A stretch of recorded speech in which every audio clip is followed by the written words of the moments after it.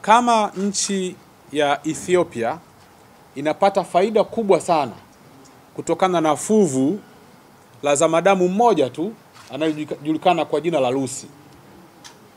Mmoja tu maarufu kwa jina la Lucy. Wanapata wageni wengi sana kutoka kila kona ya dunia. Kama South Africa, kwa yule Afrikaners mmoja tu aliyenaye na vingine vya kuungaunga, wanapata wageni wengi sana. Sisi Tanzania tuna zaidi ya zamadamu 1000. Hizo fossils mnaziita nini sasa?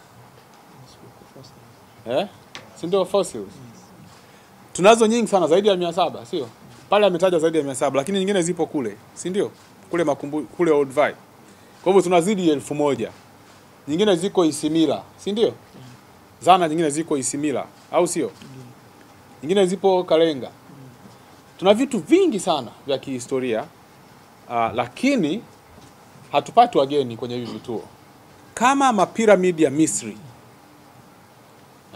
Mapiramidi ya Misri, architectural design tu, ni design na namna yalivyojengwa kimaajabu ajabu, yanaiuza Misri kiutalii. Wanapata watalii zaidi ya milioni 10. Kivutio kikubwa kikiwa ni mapiramidi ya Misri. Sisi hapa tuna fuvu mashuhuri sana duniani. Najulikana kwa jina la ZINJANTHROPUS. Maarufu sana duniani.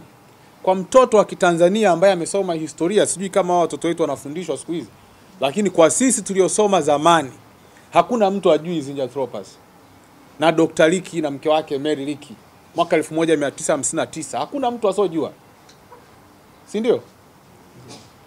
Na ni hivyo dunia nzima wanajua Tanzania kuna zamadamu mmoja anajulikana kwa jina la ZINJANTHROPUS. Aligunduliwa na Dr. Liki na mke wake ambao waliishi pale Old Vai. Si ndio? Kila mtu anajua duniani, inajitangaza yenyewe tu.